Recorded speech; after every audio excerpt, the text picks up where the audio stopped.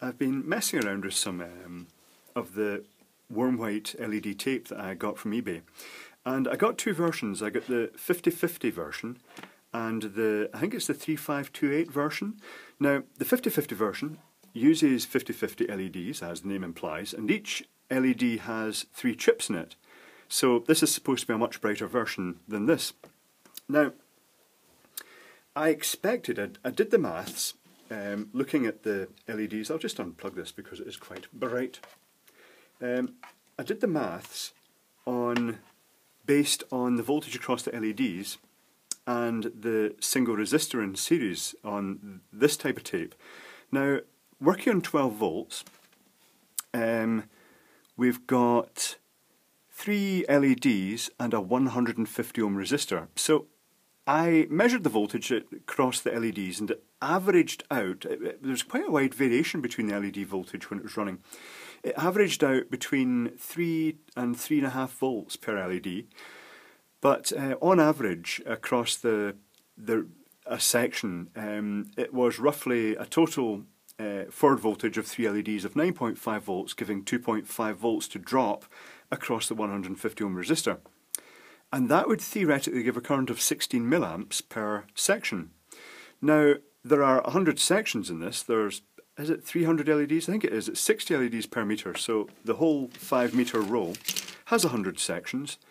And you'd expect that it was going to be 100 times 16 milliamps equals 1.6 amps. But when I plug it in and I look at the meter, and I'll just plug it back in again, the current is just over 1 amp. And the reason for that is because there's actually quite a high voltage drop from one end of this tape to the other.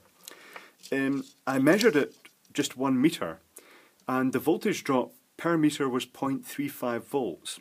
And if you multiply that by 5, which isn't that accurate because the actual voltage drop will change, it will get lower and lower as it goes along because the current's also reducing as it goes along. But it would theoretically be 1.75 volts less at this end, and if you've got the same 150 ohm resistor, so theoretically the LEDs in the very middle of this line here, at the very end of the run, would just be getting 5 milliamps each. So I think really, when you're using tape like this, it's really a good idea to use it in 1 meter sections, or you know, don't try and run 5 meters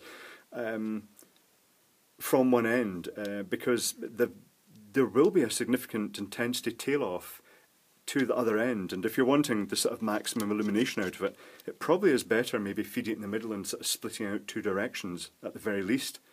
Now the 50/50 tape seems to have, it's got 2 resistors, and I've not really dug into this too much, but I can kind of guess how it's probably configured. There are 3 LEDs in each chip, and they're probably wired in parallel. Certainly if you look at the back, it's a fairly... Oh, I've just peeled off the adhesive tape. I'll maybe go to the other end, because I burst this roll deliberately to get access to the other end to measure the voltage drop across it.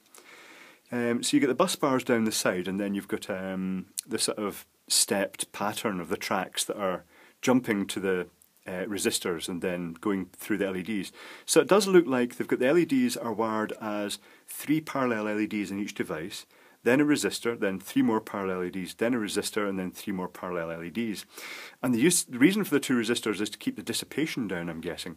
Now the resistors are actually 47 ohm resistors, and if in an ideal world all the LEDs were just dropping 3 volts each, then that would be 9 volt total of the LED. From 12 is 3 volts to drop across, say 247s, let's say 100 ohms, would give about 30 milliamps per section. So again, you'd expect there's 100 sections along this, that it would be 3 amps. Actual current was 2 amps, but that wasn't too bad actually. I did a measurement. I measured the resistance from one end to the other. Not a resistance, I actually measured under load the voltage drop, and it dropped down to, it dropped by 0.7 volts. So it just, again, it shows that, you know, This stuff, although it comes in 5-metre runs, is probably better not used in 5-metre runs. It's probably a good idea just to use it in shorter sections if you want the full intensity and a more even illumination across its length. But other than that, yeah, it's neat enough. I'm going to maybe install some as undershelf lighting to see how it looks.